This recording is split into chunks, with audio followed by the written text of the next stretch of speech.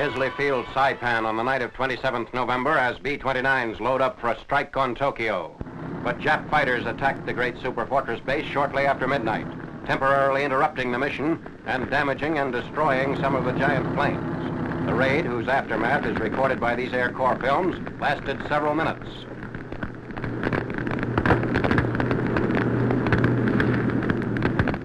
Daylight reveals the extent of the damage. The effects of the strike included casualties among the personnel. Bulldozers helped smother flames by heaping earth onto the wreckage. Many B-29s were already loaded with bombs intended for Tokyo. In one instance, strafing started a gasoline fire which set off bombs in the bomb bay, the resulting concussion affecting the other B-29s parked close by.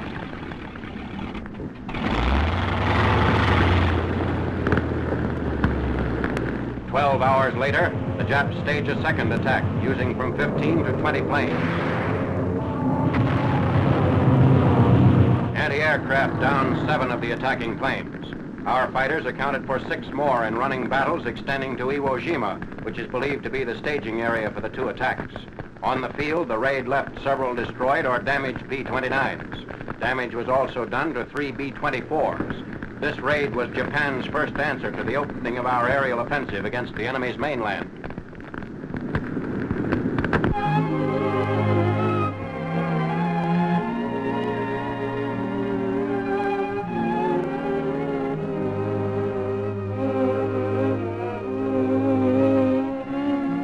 At a Red Cross Center, Navy films show home fronters with Type O blood in their veins contributing to the first consignment of whole blood to fly the Pacific. A portable refrigerator for keeping live blood alive. Refrigerators reach Oakland, where planes of the Naval Air Transport Service operate a daily shuttle for the Navy's new organized whole blood program. Planes wing westward to service Army, Navy, and Marine Corps. First stop on the trip of more than 6,500 miles is Pearl Harbor. Thanks to air transportation, refrigeration, and a preservative solution, whole blood in quantities can now supplement plasma in tropical temperatures. So effective is this development that blood retains 75% of its normal efficiency 21 days after it's drawn from the donor.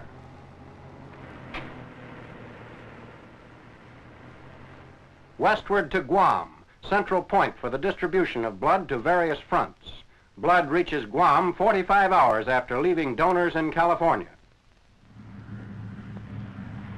The cargo of whole blood is kept at a temperature of between 40 and 50 degrees Fahrenheit. The refrigerators are made of plywood, aluminum, and lightweight insulation material.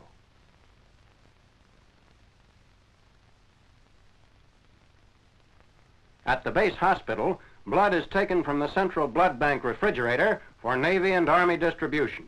Whole blood, as distinguished from plasma, is required in many of the more serious cases. While plasma may save a man during the initial shock period, it fails when too great a loss of blood reduces oxygen in the system below a critical point. With the air transportation of whole blood, volunteer soldiers need no longer be the sole donors. To the westernmost of our Pacific ground operations, the Philippine Islands. Total time from San Francisco, less than 4 days. On 22nd November 1944, the first consignment arrives at Tacloban, capital of Leyte. The time from San Francisco has since been cut by 24 hours. 300 pints of whole blood a day is the goal for the Pacific. This is in addition to the 100,000 pints of plasma and whole blood already required weekly from the home front. Refrigerators can maintain the proper temperature for over 60 hours. On Leyte, one of our wounded receives California's contribution, establishing a milestone in medical history.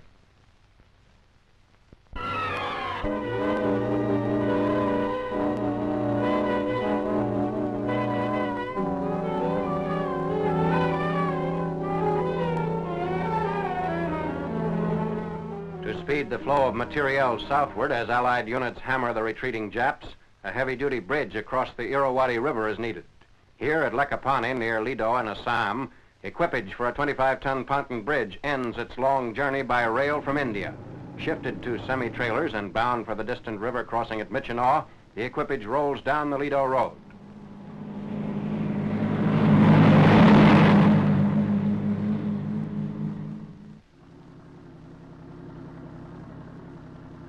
via railroad and truck, over dirt road and marshland causeway. The bridging equipment is expedited by every practical means. On the hairpin curves of the E.T.O road in the mountains between Warozuk and Kamang, the semi-trailers run into trouble here because of their overall length of 53 feet. Transportation is delayed 2 weeks as the curves are widened. Despite this, some of the trailers shaved the embankments, damaging a few pontons.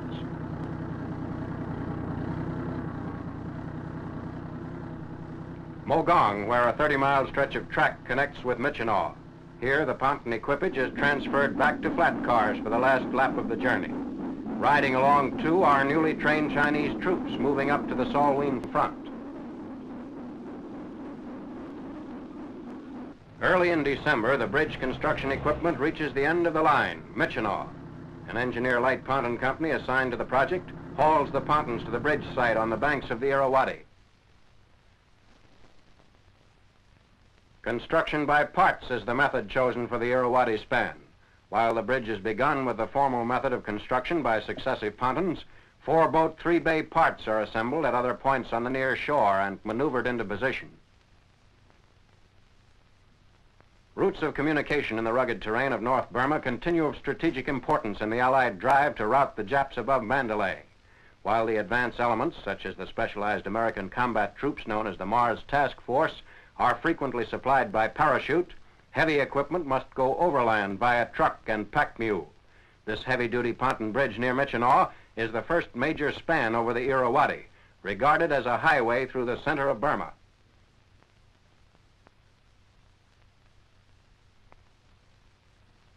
Over the new bridge will go construction equipment for roads and airstrips, as well as armored vehicles in force.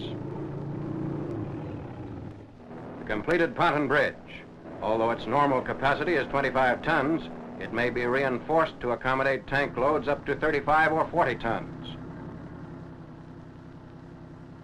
Chinese infantrymen cross, en route to the front.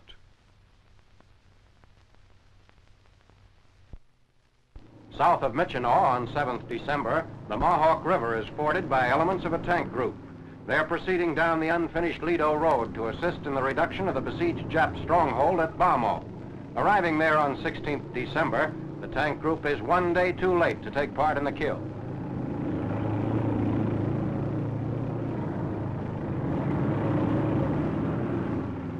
War dogs behind Jap lines on 4th December. As part of the Mars Task Force, which has taken over the infiltrating tactics of Merrill's marauders, a Yank battalion drives southwest from Bamo. 4 members of the India-Burma War Dogs Detachment scout jungle trails. Each dog works with the same soldier at all times.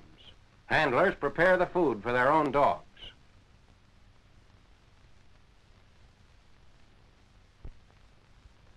Meanwhile, another American battalion bypasses encircled Bamo to strike southwest. As British, Chinese, and Americans drive southward, they come closer and closer to a solid juncture with the old Burma Road supply line to China. From Myitkina, the battalion has marched more than 200 miles in 14 days. An incident of the trail. Mule skinners coax their charge out of a stream near Shwegu. Woven bamboo mats are used to repair the bridge. During mid-December, this Mars Task Force element was closer to Mandalay than any other Allied unit in Burma.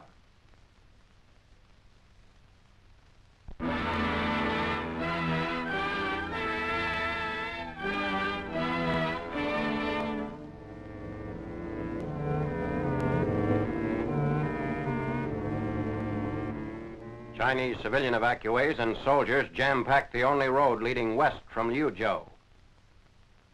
Resting for a brief interval, these Chinese flee advancing Japanese driving northwestward along the Guangxi-Guizhou Railroad in south-central China. Like Guilin and other 14th Air Force bases running south from Hubei province, Liuchow was only a short stopover place for many Chinese. They began their wanderings with the initial phase of the Japanese offensive in the north, late May 1944. The long trek continues. At this point, advance units of an estimated 250,000 Japanese troops are but a few miles behind. Their apparent objective, Guizhou province and the provisional capital of Chongqing.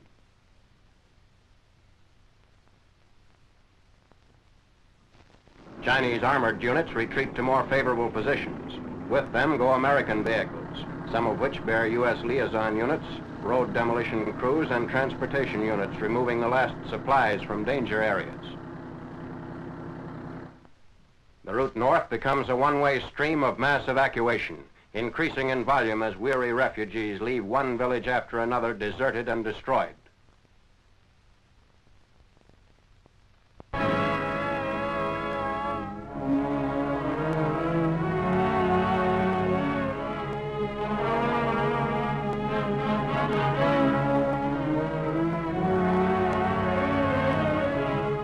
First Army Front, 11th December. The German towns of Obergeich and Geich are in flames as Lieutenant General Courtney Hodges' forces continue the advance which preceded the German counteroffensive. The drive from village to village is across muddy plains, typical of the entire sector. Geich is less than 3 miles from Duren, southern citadel of the German line on the Ruhr River. In front of this drive by the 3rd Armored Division, all German civilians had been evacuated.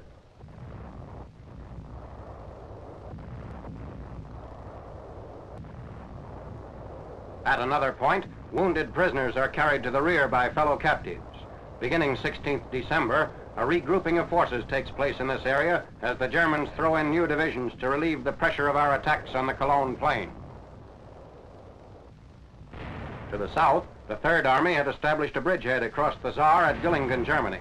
At a position overlooking the city, an artillery crew on 8th December is firing on Siegfried fortifications which delay movement of supplies across the river to forward units. The tension is lifted when the observer jestingly registers doubt as to the accuracy of the crew's aim.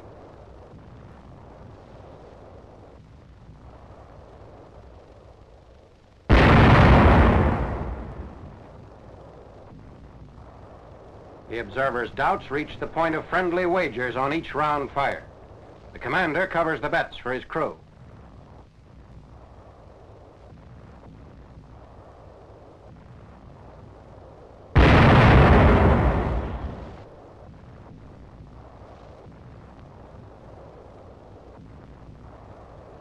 A direct hit. The crew's bullseye sighting is acknowledged.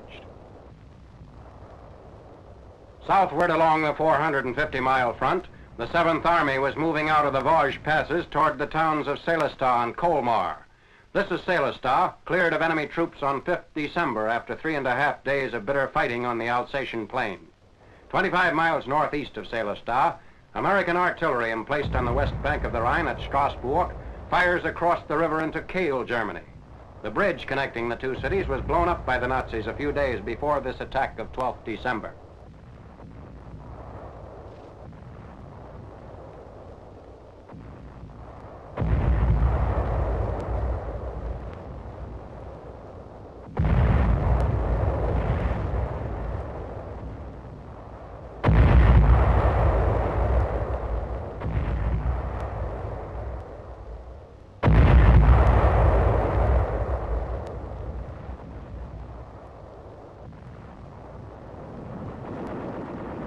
While the offensive at Strasbourg continued, General Patch's forces also were active at the northern end of the salient, being driven toward the Reich border in the area around the forest of Haguenau. The town of Niederbronn, 7 miles south of the frontier, is cleared of last snipers by infantry troops.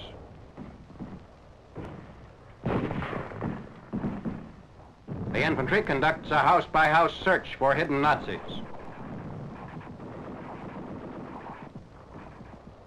Even as the 7th Army units completed the cleanup at Niederbronn, other forces were driving toward the outskirts of Haguenau. On 10th December, a sudden move to the east in the area south of the town took the Germans by surprise, and we captured Bischwihr. Elements of an infantry division enter the wrecked French town.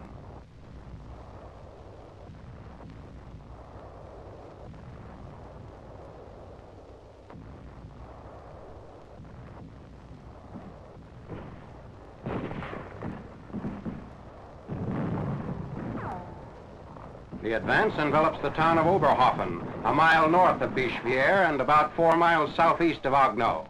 Prisoners are seized en route.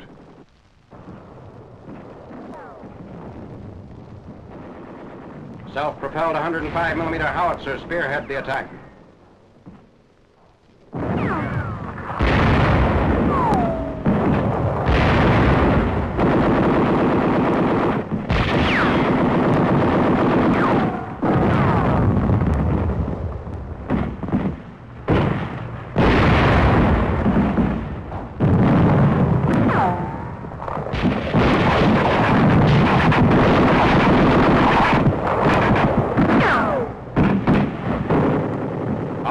itself is penetrated by infantry units also advancing behind the 105s.